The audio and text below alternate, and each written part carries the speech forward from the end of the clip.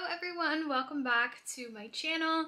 My name is Maida for those of you who are new here, and this is going to be an update video to clay. So I think probably like a month ago I made a video talking about how I was getting into air clay, and it's become one of my hobbies that I've kind of picked up and I've been doing. So since I've made that video, I've actually tried different types of air clay, and I bought some new things to add to my clay station, if you will. So I thought it would be cool to kind of walk you guys through like any updates and changes that I've made, also some projects that I have completed. So if you're interested, then please keep watching. Okay, so I think for my last video, everything has kind of stayed the same. I did buy 3 new colors. So I had mentioned in my last video that it was really hard to be able to mix these Craft Smart colors to make new colors. So I ended up picking 3 new shades. So I picked up Espresso, Khaki, and Golden Brown.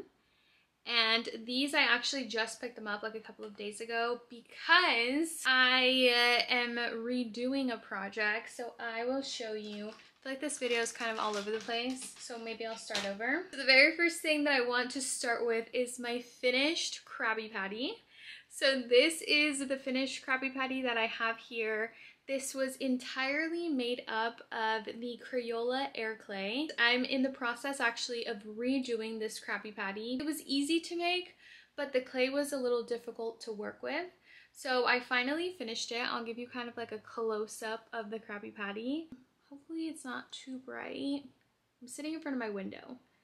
So here are all the different layers. I realize that this kind of looks a little wonky and janky, but I actually really like that. This overall was a really fun first project for me. Some of the issues that I was running into. So for example, here I have my pickles.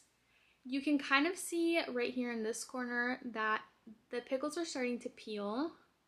Also, like up here in this corner, the clay is starting to chip along with the paint and the sealant that I was using. And this is kind of a reoccurring issue here. So here's my onion, for example, it's starting to peel here in the corner. The paint has completely lifted and it's sticking to like what it's sitting on top of. So because the tomato sits on top of the onion like that, if it stays for too long, it'll just peel and pick up the color. Same thing here. So here is my cheese, and you can see it's starting to peel right here in the corners. On the back side, it started to pick up the color from the meat or the patty, and then the lettuce was starting to peel back here. So that was one of the biggest issues that I was running into with this first Krabby Patty. Like here's the meat, the patty like starting to peel. I have made some changes since then. I wanted to show you some side-by-sides. Here is the new and improved onion. So for this project, for this new onion and like the new Krabby Patty, I've been using this clay here. So this is that more expensive clay that I mentioned in the last video. I bought this at Michael's. It is 2.2 pounds and it's about $11 or $12. So it's a little bit more expensive, but you can tell just in the actual like design of the clay that it's going to be better quality. So here it is side by side with the old clay. I've also used a new sealant on this one. So on this one, on the old or first model, I was using the DecoArt triple thick. Now I'm using a UV resin. The new project, if you will, is going to be using a UV resin. So I just use a nail lamp to cure each project. Once the paint has dried, I will then run some UV resin, spread it evenly, and then I'll cure it under light. But here is another side by side. So here is the new patty, and here's the old one. The only thing that I really like about the old one is the texture that you can see on here versus the resin kind of filling in the texture here. So just keep in mind that that will happen.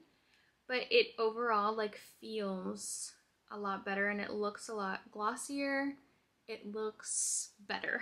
New air clay, it's a lot harder to break, where if I took this Crayola air clay and I just snapped it in half, it would snap in half and crumble. So for my new Krabby Patty that I have done the patty I've done the onion, which you already saw.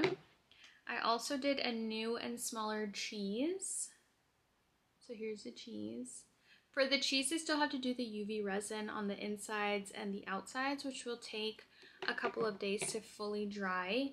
Even with the lamp, I've also done the new pickles, which are a little brighter. The color, I think, is distributed a little evenly. Same thing, I still have to cure kind of like the inside or like the outside of the pickles. So I will do that. I also forgot to mention that I bought this table, which you could find at Michael's for like $14. And it just makes it easier to have like a surface to clean, to paint, to like kind of do clay on. I'll try to zoom in or hold it closely.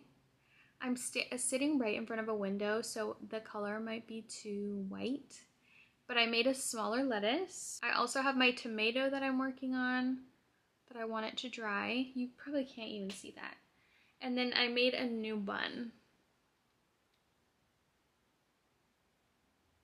So it looks a little rough on the edges, which I have to kind of just go in and sand a little bit.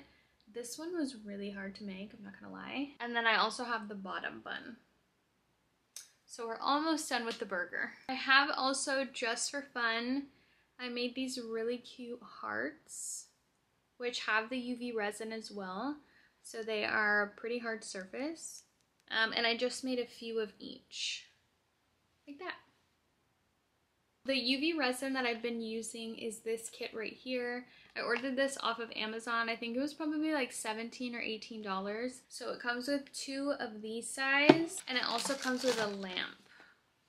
So I'm using my nail gel lamp. The watts are actually less on this one, so my nail lamp actually helps cure it faster.